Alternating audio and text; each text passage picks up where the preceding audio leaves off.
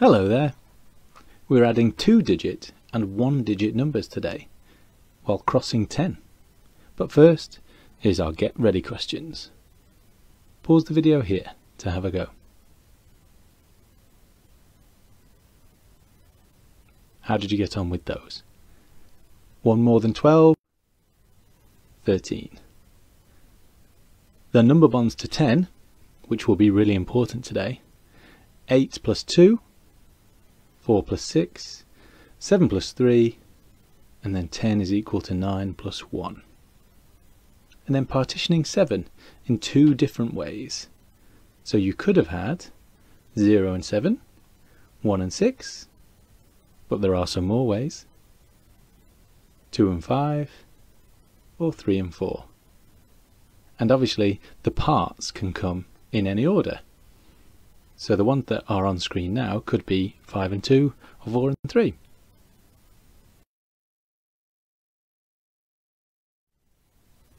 I'm going to show you a number and a 10 frame on the screen, and I'd like you to call out the bond to 10.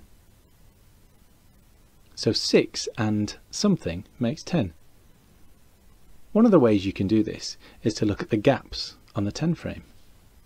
So for this one, 6 and 4 is equal to 10. Are you ready for the next one? 5 and 5. 1 and 9. Ooh, 0. That's right, 0 and 10. 3 and 7. 7 and, that's right, 3. This time we're doing bonds to 20. We've just done 7 and 3, and this one is 17 and 3. That's right, 3 more to get up to the next 10. 11. Now I remember 1 and 9, so it must be 11 and 9. Yes. We can use what we know. Up to 30 this time. And I've got 1 in that final 10 frame, so it must be 9, right? Yes, 21 add 9 is 30. 1 plus 9 was equal to 10, 11 plus 9 was equal to 20, and 21 plus 9 is equal to 30. Can you see the pattern there? Where the ones is 1, the bond is always 9.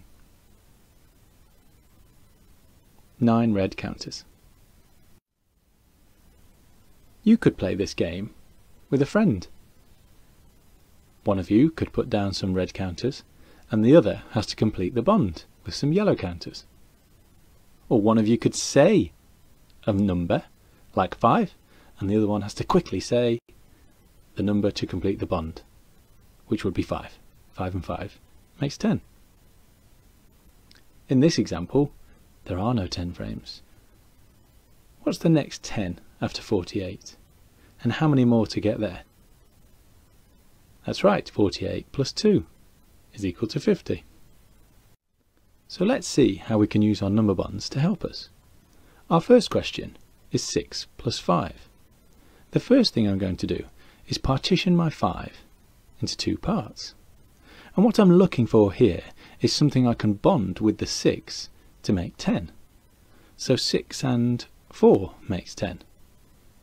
And then the other part must be 1. I've partitioned my 5 into 4 and 1. I can show this on a number line.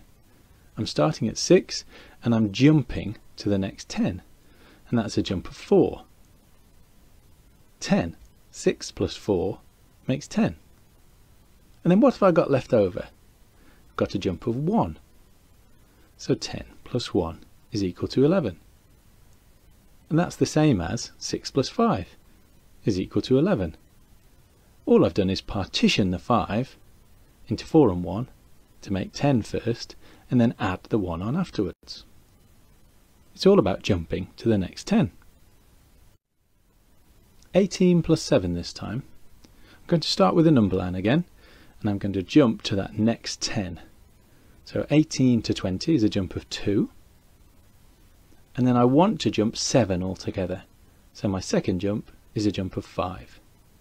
2 plus 5 making 7 altogether. And I've landed on 25. 18 plus 7 is equal to 25. And this is where the partitioning comes in. What I've done is partition the 7 into 2 and 5. And now 18 and 2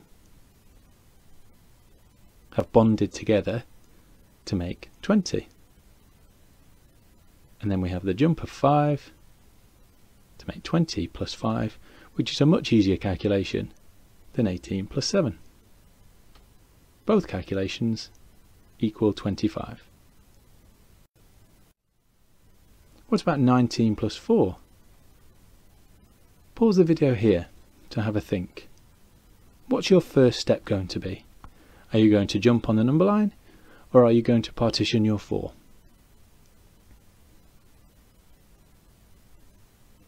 I've jumped on the number line to the next 10. Done a jump of 1. And my second jump is a jump of 3, because 1 and 3 make 4. I've ended up on 23. What I've done is partition my 4 into 1 and 3. 19 plus 1 making a bond to 20. That's my jump to 20. And then an extra jump of 3 because I have 3 left over. 20 plus 3 being equal to 23.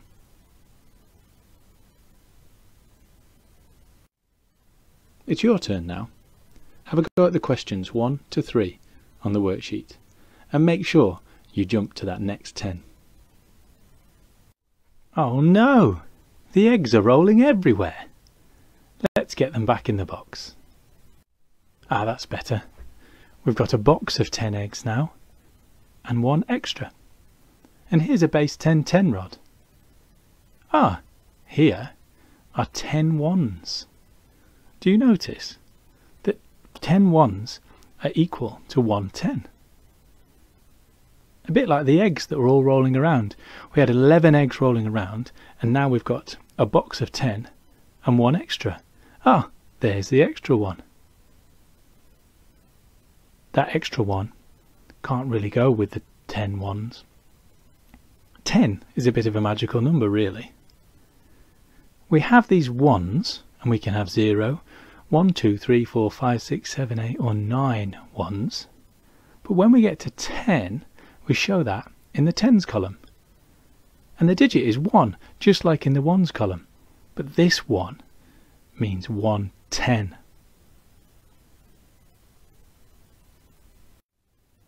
We're going to use base 10 this time to do a very similar calculation. What's the calculation that I'm showing here? I've got 25 plus 7.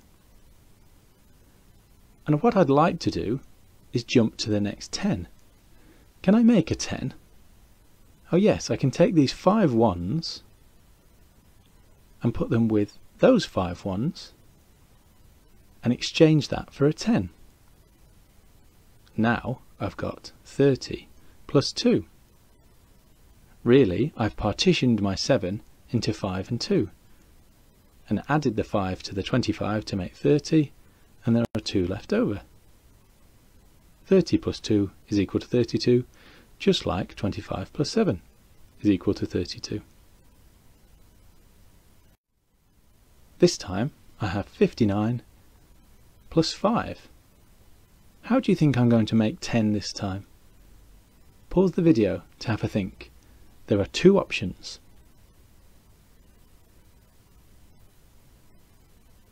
That's right, I could have done 5 plus 5, like I did last time, in exchange for a 10, or I can partition my 5 into 4 and 1, taking the 1 over to make 10, and exchanging those 10 ones for a 10.